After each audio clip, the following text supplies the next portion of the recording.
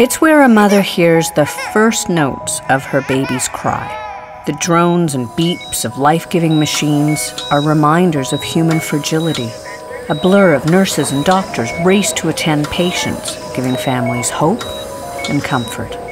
It's where stories unfold, many with endings yet to be written. In thousands of towns and cities around the world, the hospital is the heartbeat of the community. We may pass it by on our way to the grocery store without giving it a second thought, or have had occasion to visit family or friends who are patients. But what do we know about its inner workings? This is The Power to Heal. This episode is supported by the Peace Arch News, the voice of White Rock and South Surrey since 1976. In this series of podcasts, we'll focus on the many innovative ways Peace Arch Hospital, located in White Rock, British Columbia, Canada, has been an integral part of its community. We'll talk to those who were instrumental in creating new initiatives for the hospital to grow and evolve along with the town it served. We bring you stories that'll raise a few eyebrows and prompt a response of, really, they did that? Let's go back to 1954. W.A.C. Bennett is the leader of British Columbia. We have unofficially here 3:58.9. The Miracle Mile was run at the Commonwealth Games in Empire Stadium. I promise you'll go a long, long time before you see another event like that. And in August of that year, Peace Arch Hospital opened its doors with 45 beds, 5 doctors, and 10 nurses. Longtime White Rock resident and veteran television and radio broadcaster Wayne Cox has a long history with Peace Arch Hospital. I've been a resident of South Surrey, White Rock area for about 40 years. I've seen a big change in the hospital over those years. And that change is continuing with the addition of a new ER and some new operating rooms. Well, one of the biggest benefits that I can see was the creation of the Peace Arch Hospital Foundation. And thanks to that foundation, a lot of the medical equipment keeps getting updated. New state-of-the-art equipment being added all the time, and it's all right here in our neighborhood. With the entire world fully entrenched in Zoom get-togethers, Wayne connected with the executive director of Peace Arch Hospital Foundation, Stephanie Beck, and ER physician Dr. Jerrod Hendry to share a few stories that help us understand how Peace Arch Hospital Foundation came to be in the White Rock, South Surrey area, and to talk about how COVID has impacted the ER and how the staff at Peace Arch Hospital has responded. Stephanie, I'd like to talk about the foundation's role at Peace Arch Hospital and, of course, the effect that COVID has had. But maybe you could start just talking about Peace Arch Hospital Foundation and its relationship with Fraser Health. Peace Arch Hospital Foundation was established in 1988, and it was a result of the government transitioning away from hospital societies that oversaw individual hospitals and moving more towards a regional authority model. So Peace Arch Hospital sits in the Fraser Health Authority, which is the largest health authority in BC, serving over 1.8 million people. It's also the 20th biggest hospital authority, or health authority, in Canada. So Peace Arch Hospital fits in that particular authority as one of 12 acute care sites. And the Hospital Foundation primarily fundraises for this particular site, both its campus and its equipment. And then we also fund a number of preventative health initiatives into our community. And thus, our name is Peace Arch Hospital and Community Health Foundation, because we believe in supporting both of those areas of healthcare in our community, both the hospital site and the actual community itself. And as I understand it, there's a government health budget, but the foundation tries to fill a gap because the budget can't take care of everything. So I'm sure there are just a few little things that the foundation can help out with. Is that how it works? There is a huge gap in terms of funding for new and replacement equipment, medical equipment in the health authorities.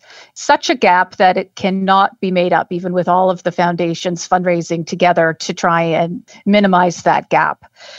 So what happens is the health authority obviously pays for operating expenses and for the basic essentials at a hospital. But if we want to have specialized or the most modern, up-to-date equipment, then that's where the foundations step in. As we listen to Stephanie's explanation for the need to fundraise, we discover the need for state-of-the-art equipment encompasses far more than patient care. That's where our foundation steps in as well, to really try and provide the most up-to-date, state-of-the-art equipment, because it works for us in two ways. One, it attracts the physicians to our site if we've got the most up-to-date and technologically advanced equipment, because of course, who wants to work with old tech? Nobody does, right? So being able to provide the newest equipment that reduces wait times for our clients, our patients, is of course something that everybody wants to see happen. So there's a definite gap there, which the foundations embark to overcome by fundraising for certain pieces of equipment and then putting that in the hands of our medical technicians so that they're able to speedily access or assess our patients and get them back on the road to recovery. So that's the gap that the foundations fill. And it's a lot of work. Shifting from the Peace Arch Hospital Foundation, we turn our attention to the department so many of us are all too familiar with for so many reasons, the emergency department. Dr. Hendry, you're in one of the busiest spots in the whole hospital, the emergency ward. And being an ER physician, something that jumped out at me, I didn't realize that 99% of admissions to Peace Arch Hospital come through the emergency room. That's a very busy place then. Yeah.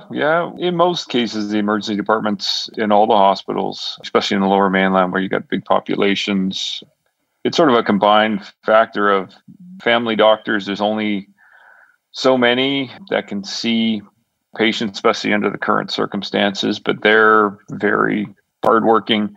And then all the other people who have everything that they're unable to see their family doctor for, as well as all those emergencies. It's the person who falls down and breaks a wrist, or with every activity, there's unfortunately an accident that can happen. So that's where we sort of get all that chest pains, shortness of breath, broken bones.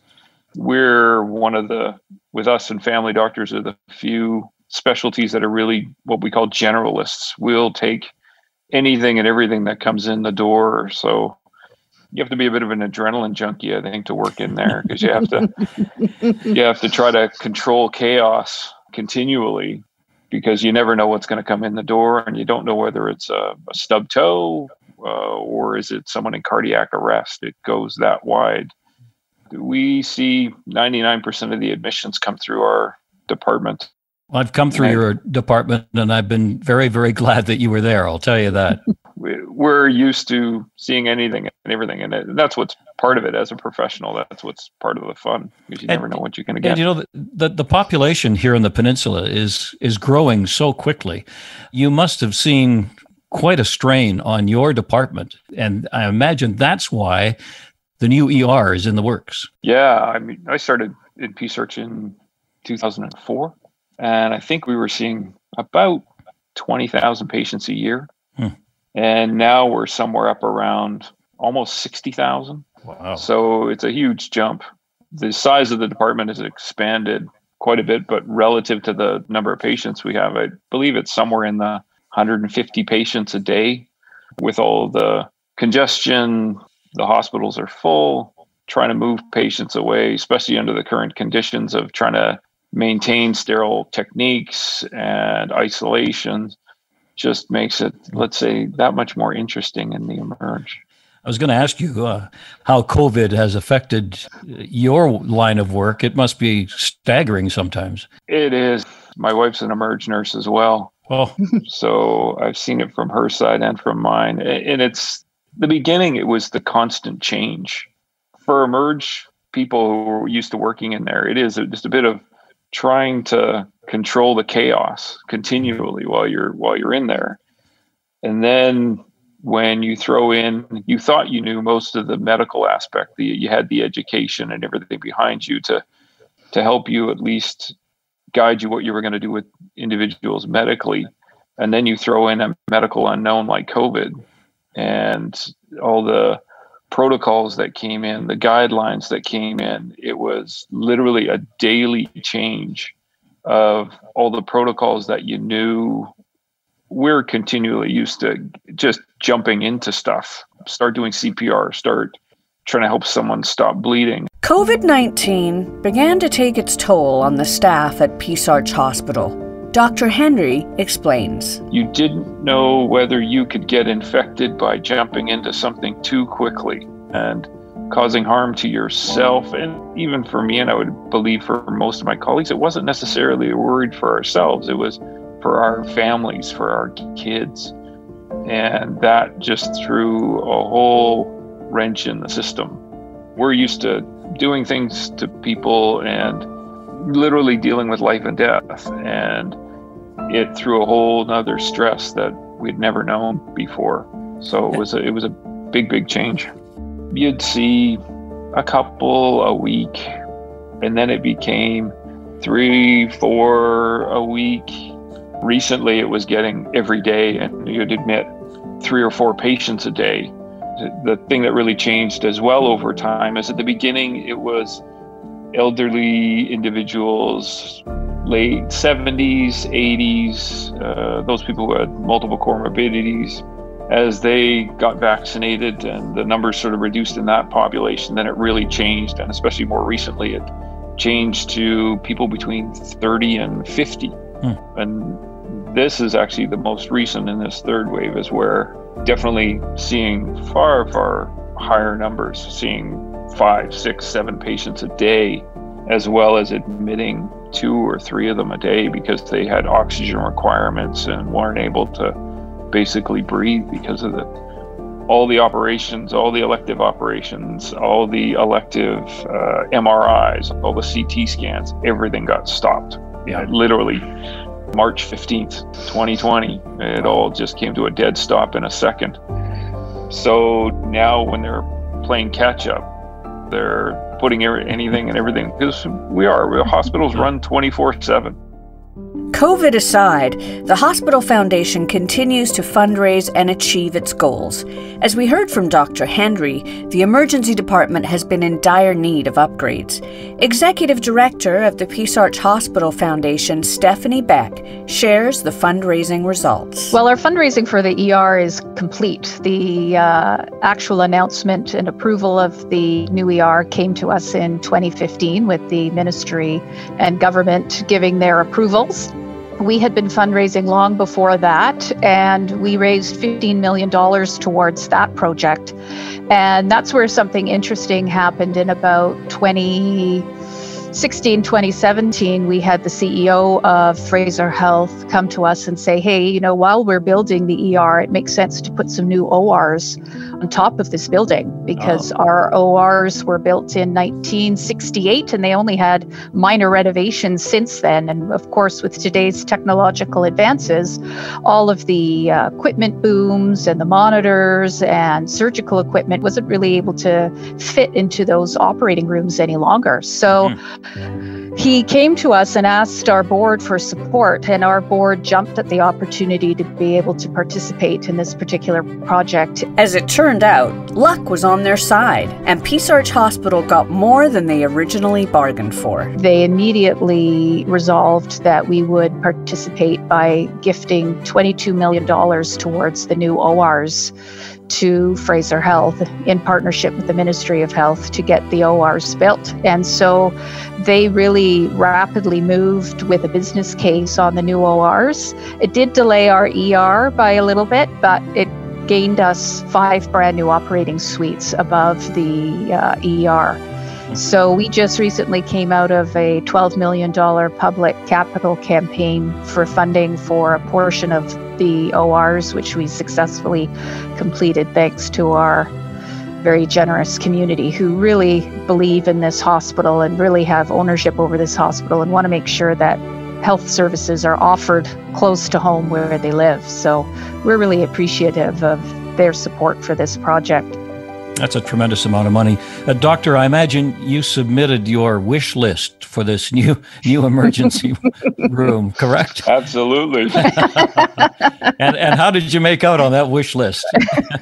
It's been a huge thing to see. I mean, the new emerge is hugely required. And I was the head of the department when they originally announced creating the new emerge and was involved with that creation. And then seeing when they added the operating rooms, it made sense because, as you said, 99% of the admissions come through the emerge. So as the emerge expands, we see that the requirements for the surgeons on average, radiology gets an imaging study for every patient that comes through the emergency department. So it means if we expand and we improve, that everywhere else in the hospital is going to get that same requirement for an increase.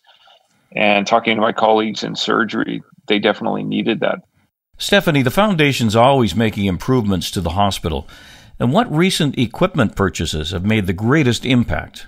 Well, over the last year with the onset of COVID, of course, there was an outpouring of support from our community to help with any equipment that could support in the fight against COVID and to keep patients comfortable. So a number of our fundraising initiatives over the last year have been around COVID and various pieces of equipment. And we needed to purchase vital sign monitors for the hospital, for the COVID testing site, and for the units, because where you normally could have had a vital sign monitor that could go from patient to patient, they were finding that was a way that COVID could be transmissible from patient to patient. So they were now asking for individual vital signs monitors for each patient, so they wouldn't have to be used amongst a cohort of patients. Same for slings. The slings that moved patients from the bed to the wheelchair or the bed into the bath, those were all being shared amongst a patient group. So of course now we were asked, can you buy the individual slings so that each patient has their own sling with their own name on it? And of course we did that. We purchased iPads and had a fundraising drive for iPads so that our patients could visit with loved ones over FaceTime or Skype or Zoom. So that was really a vital connector between our patients and their families, both in long-term care and in all of our acute beds as well. Always forward-thinking and looking to the future, the foundation took a bold step into the high-tech world of robotics. And one of the fun things that we bought is a UVGI robot, which basically blasts UVGI light into a patient's room, not when they're in it, of course, but when they're cleaning. And it kills bacteria and viruses as well. So we had a community naming contest, and I think the name that one was Zappy. So we used that UVGI robot disinfecting unit not only in our hospital, but also at the Peace Arch Hospital Foundation Lodge, which is our residential care building and hospice building. So, every time there's a transfer of patients, this unit is very well used and helps us in the fight against the transmission of the virus. So those are some of the things that we've been busy working on this last year. That's exciting. But more than just robots, the foundation is looking to make many more advancements into the future of Peace Arch Hospital. We're really excited about what's coming down the pipe for us here at Peace Arch Hospital. So for instance, our staff is busy working on a medical imaging campaign because we have to have a look at our MRI, our fluoroscopy unit, and our digital X-ray, because all of those pieces of equipment have reached their lifespan already. So we're going to be fundraising for some of those new medical technologies. We're also looking forward to working in partnership with Fraser Health in building a new ICU for our site as well, which will of course be built with all of the newest protocols around infectious diseases and viruses within our hospital. So lots of exciting things planned for our future. Peace Arch Hospital has a long and storied history in White Rock. The ability to even get the hospital built came from the generosity of a donor. Let's hear Stephanie as she tells us the story. In the late 1940s, after the war, the Royal Columbian Hospital put out an ad in a newspaper in Surrey saying that they were no longer interested in having Surreyites come to their hospital to be treated as patients. Really? So that, of course, caused a flurry of activity in Surrey as to what to do and where to build a hospital. So a society was formed, a hospital society was formed to figure out where exactly in Surrey a new hospital should be built. Well, as you can imagine, there was a lot of tension between the South Surreyites and the North Surreyites, and that committee broke into two pieces, or two committees. And we had the White Rock Committee and we had the North Surrey Committee. Ultimately, the White Rock Committee was able to get a grant from the government to build Peace Arch Hospital back in the early 1950s, but they had to come up with 50% of the costs themselves. So back then, that was $150,000. Really? So then the fundraising really began in our community in the late 40s and early 50s to build our hospital. Luckily, a woman by the name of Amy Weatherby stepped forward and she donated the 5.5 acres of land that our campus now sits on. So that was a wonderful donation. Of course, you can imagine back in those days, this entire corridor of North Bluff Road or 16th Avenue was just bush and trees. But we did get that hospital open in 1954 with 45 beds, and it was a great day for our community. It had the only working elevator in town. And the kids would have school field trips to come and ride the elevator up and down. So we have a really great history here in White Rock, and a lot of our residents really feel attached to our hospital. A population increase, you mentioned that, Doctor, here on the peninsula. It seems to be skewing younger. The White Rock, South Surrey area for the longest time seemed to be a retirement haven for British Columbia. But now, with all these new families moving in, the whole demographic shift must be a challenge for you too. Yeah, absolutely. Traditionally, for years, it's always been that our highest proportion is being 70 and above throughout FHA. Ours was the highest percentage for our whole population. And you can definitely see it on a day-to-day basis. The number of small kids coming in on a daily basis is definitely increasing. And I mean, part of it is because we're getting, even physicians we're being able to recruit because of things that the foundation has done. Getting new equipment. I mean, I got to admit, that's the reason my wife and myself moved out here, was because I got a full-time position at a place where the foundation was backing what we were doing and giving us the equipment that we wanted. And we've gotten other young physicians working in my department now that it's the reason they came out here. Got two of them, that one's an emerge physician and his wife's a family doctor. And it's fun for us to see the kid. You don't want to ever see a kid in the emergency department, but it's fun for us to keep up our skills and see all kinds of things. Well, Dr. Hendry and Stephanie Beck, thank you very much for your time today. It's been a lot of fun. It's been very interesting. And it's exciting times for not only the hospital, but for the foundation too. And thank you for your time today. You're welcome. Thank you very much. Always innovating, always changing with the times. The story of the Peace Arch Hospital Foundation has many chapters. This podcast introduced us to the foundation, and it brought us to a new understanding of the challenges brought on by COVID-19 to the emergency department and to healthcare in general. We're thrilled to bring you this story. Innovation comes to life in so many ways at the Peace Arch Hospital Foundation. During the summer, we invite you to support the efforts in the purchase of a new bronchoscope. The deadly global COVID-19 pandemic has put significant stress on Peace Arch Hospital this year.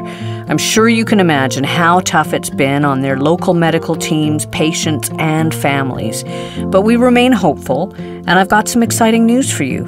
There's a new piece of equipment available that will help Peace Arch Hospital diagnose critically ill patients with or recovering from COVID-19. It will also help manage complications such as bleeding of the lungs, lung collapse, or worse. This wonderful device is called a bronchoscope, and it's used by doctors, respiratory therapists, and pulmonologists to detect the cause of breathing difficulties and lung problems like COVID-19. It also helps manage issues such as tumors, infection, and bleeding, and helps medical teams monitor a patient's breathing when they're using an artificial airway during intubation or tracheostomy. Any gift, no matter the size, can make a massive impact and help purchase this critical piece of equipment. Learn more or make a gift online today at pahfoundation.ca/give. That's pahfoundation.ca/give. You can find additional information on the Peace Arch Hospital Foundation website. This is the power to heal. This episode is supported by the Peace Arch News, the voice of White Rock and South Surrey since 1976. Next, we'll discover how one of the most exciting care facilities came about. The Peace Arch Hospital Foundation Lodge is perhaps one of the most groundbreaking facilities in BC's Lower Mainland. Join us next time as Wayne chats with Art Reitmeyer, a former board member that brought the dream of a new home at Peace Arch Hospital for seniors and palliative care patients to life.